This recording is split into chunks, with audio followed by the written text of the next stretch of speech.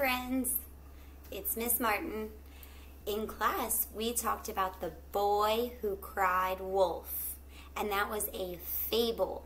And remember, fables are stories that teach morals or lessons, and every story has a moral or a lesson that it is trying to teach us.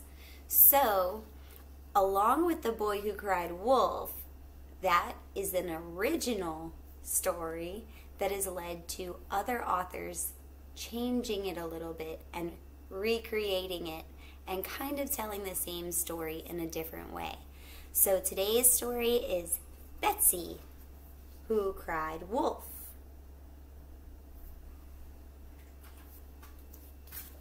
This one is by Gail, Carson, Levine and illustrated by Scott Nash.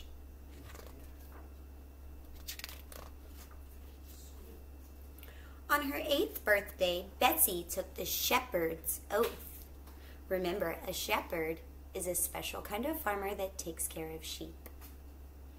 She was going to be the best shepherd in the Brave Valley history, and any wolf who tried to eat her sheep had better watch out. Make us proud, Betsy! Her community is wishing her good luck. That night, while Betsy slept in her bedroom above her mom's bakery, Zimmo howled on Rosenrise Mountain. Ooh! He was hungry. Boo! Hoo! Hoo! He was lonely. The sheep were always guarded, and he was the last wolf on the mountain. He needed a plan. He thought, He howled, "Aye, yee, yee!" He had it, a plan to trick the shepherd and the farmers. It wouldn't make him less lonely, but he'd get to eat the sheep. He howled merrily, "Tra-lee, tra-loo!" Woohoo! He's a very noisy wolf.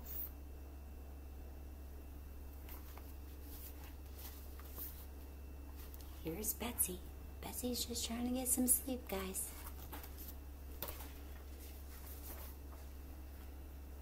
Betsy scanned to the left. Whoops. Ms. Martin skipped a page. Sorry, guys. Early the next morning, Betsy packed her lunch pail with 2 helpings of Mom's pies. Then she led the sheep up Rosenrise. When they got there, she scanned the slope to her left. No wolves. She scanned to her right. No wolves. But a ewe was trying to jump in the Soakin' Wets River. Betsy drove her back and then scanned straight ahead. No wolves. All right. Hidden in a thicket halfway up the mountain, Zimmo watched Betsy. She looked tough, but he'd fool her anyway. Betsy's saying, "Down here, right now," trying to get the sheep to be safe. But up here, who do we see? Zimmo. Zimmo, the wolf. The sheep are talking to Betsy. This one is saying, "I don't want to go that way. I hate going uphill." Bah! Must be hard being a shepherd when your sheep complain all the time.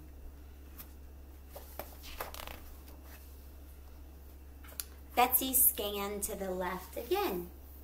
Zimmo stepped out of the thicket. Was it a wolf? Betsy reviewed her wolf checklist. Long snout, check. Bushy tail, check. And here she is reviewing her list. Hungry eyes, check. Sharp teeth, check. Oh, Miss Shepherdess, we have company. It's a dog. Too skinny to be a wolf. Bah! This one says, he's wearing a woolen muffler.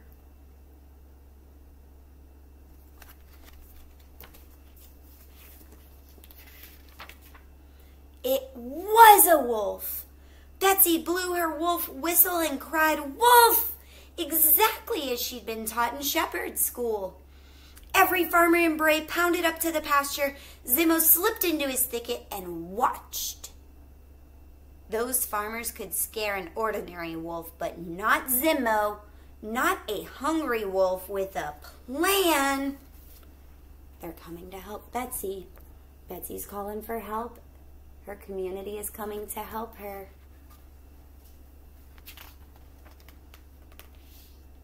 "Where's the wolf?" Farmer Woolsey shouted.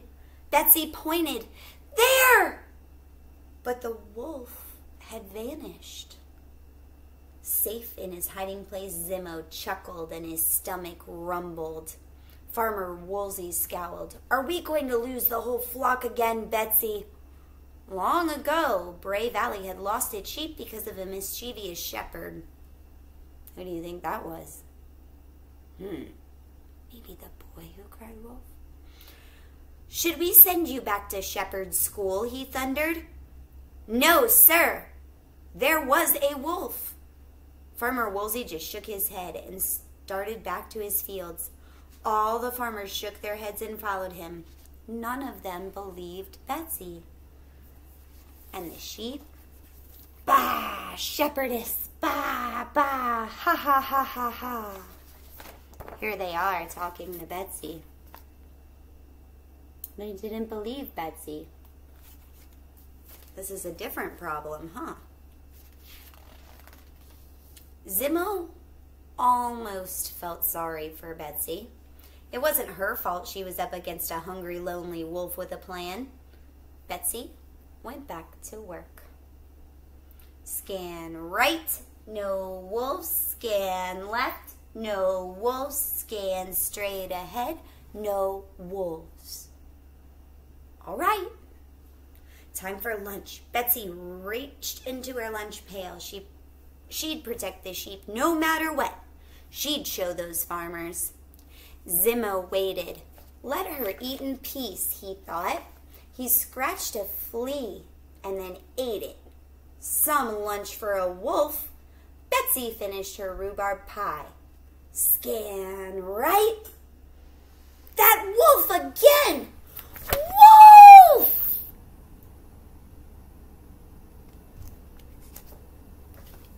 What's gonna happen, guys?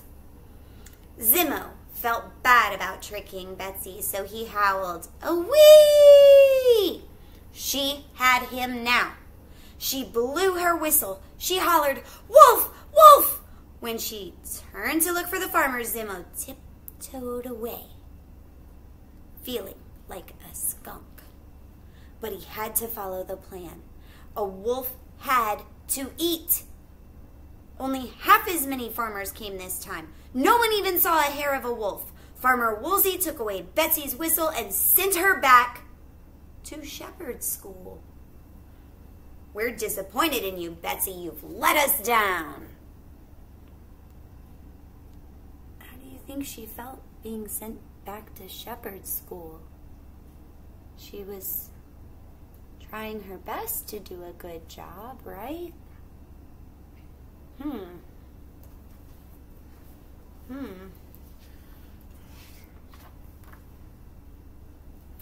The next morning, Farmer Woolsey let Betsy have the flock again, but he said it was her last chance. When she reached the pasture, she scanned right. No wolves. She scanned left. That wolf again. But this time he's giving the flock back to Betsy. He says, "This is your last chance. Bah! Let's go, I'm starving." But then they see the wolf again. What's going to happen? Baring his fangs, galloping down the mountain toward the sheep. Betsy blew her whistle. She cried, "Wolf! Wolf! Wolf!" She turned down to the slope. Nobody was coming. She had to stop the wolf herself. Betsy spun around to watch him. Her foot knocked into her lunch pail, and her pie helpings tumbled out. Here he comes, guys. He's snarling, growling, rowling. Betsy knocks her lunch pail over. What's gonna happen? How is she gonna stop him herself? Zimmo stopped short and sniffed. Yum. The sheep smelled just like wool, but those pies smelled delicious. He took a step toward them. My, he was skinny, Betsy thought. Poor wolf. He was starving. Still, she had a job to do. She picked up her tin plate of shepherd's pie to hurl at him. Zimmo sat on his hunches and howled. A tear trickled down his cheek. Oh. So here he is. Food. There's his tear.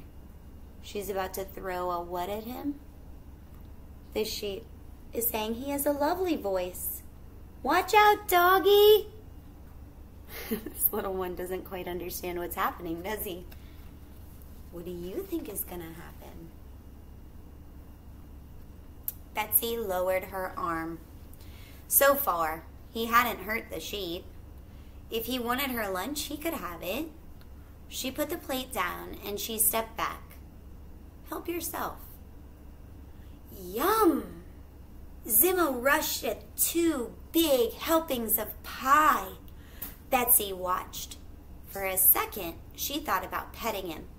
But a shepherd couldn't pet a wolf. Zimmo wolfed down Betsy's lunch and licked the plate clean. He felt much better now, so he wagged his tail and trotted away. The sheep are saying, bah! And Betsy's putting down her lunch, and he's eating her pie.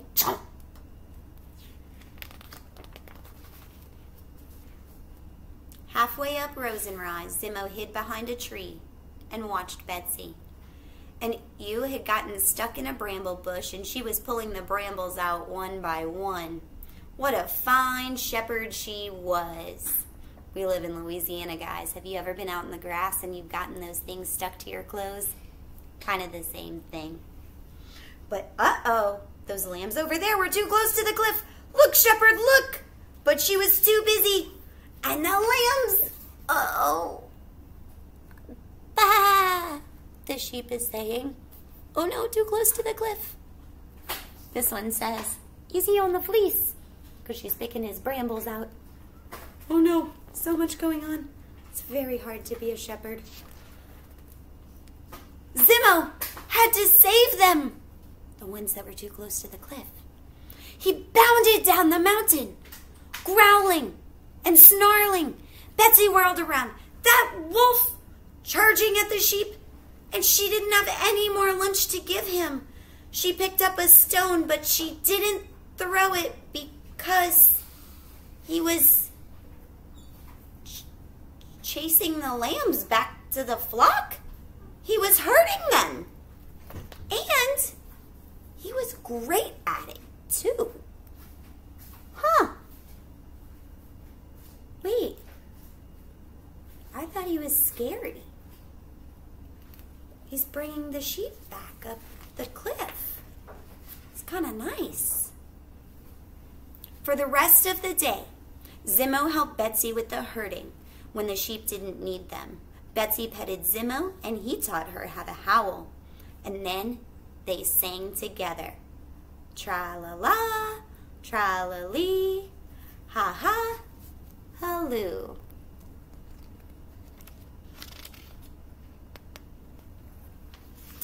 That night, Betsy took Zimmo home to eat chicken pot pie and sleep in her room over her mom's bakery. In the morning, Farmer Woolsey and the other farmers apologized to Betsy. Next, Zimmo howled the shepherd's oath. Kee-ee-ee-eep, she-ee-ee-eep, say-ee-ee-eep. From then on, Betsy and Zimmo herded together and ate Mom's pies together the two shepherds of Bray. You know, there's a moral in this somewhere, says a sheep. Someone should write a book about these two.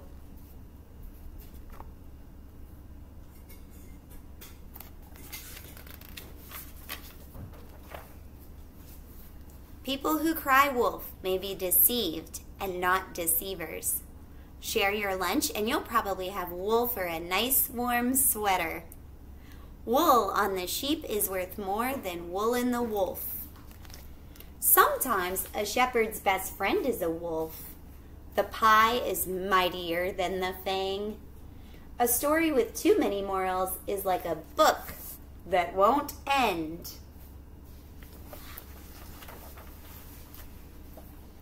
The end. I think Betsy Who Cried Wolf is a fun one, guys. What do you think? Let's talk about it at recess.